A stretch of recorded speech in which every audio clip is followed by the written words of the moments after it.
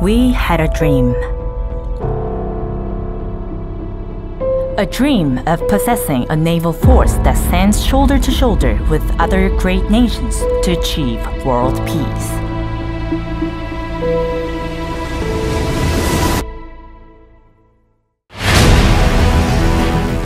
During the times when R.O.K Navy did not own a single warship, Admiral Son Won-il, the forefather of the R.O.K Navy, along with his fellow sailors, headed to the United States to purchase a literal patrol vessel.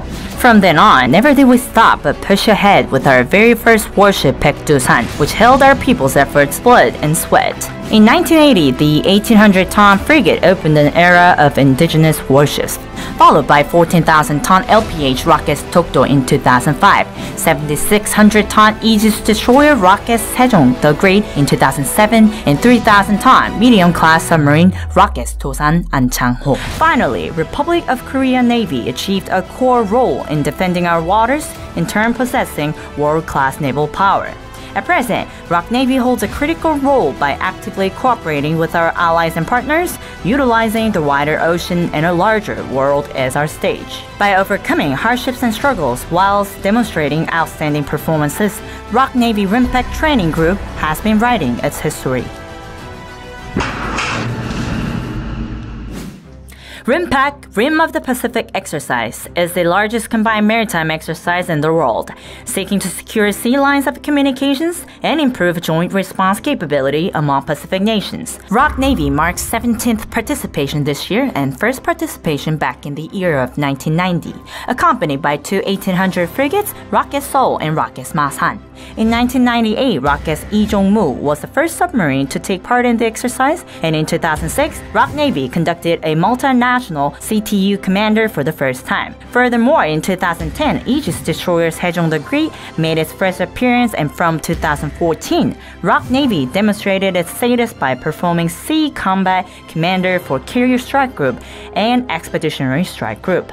In 2022, Republic of Korea Navy RIMPAC Training Group will make the largest R.O.K Navy participation ever, with forces including 3 surface combatants, 1 submarine, 3 aircrafts, Marine Corps troops, and 9 KAVs.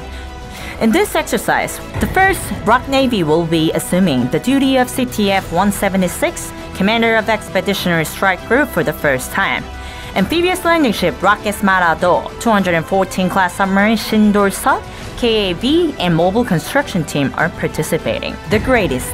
R.O.K Navy will have the largest force ever and command the largest number of combined staffs and subordinate forces. The best. R.O.K Navy will have a flag officer level participation as commander of ESG, the highest ever role of R.O.K Navy will hold in RIMPAC.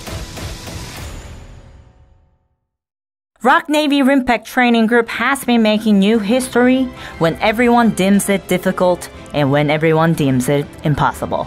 To contribute to the peace and stability around the world, the best forces and crew members of R.O.K Navy have gathered in one place. 2022 Republic of Korea RIMPAC Training Group will aggregate its best efforts to vigorously conduct given missions and ensure a successful exercise.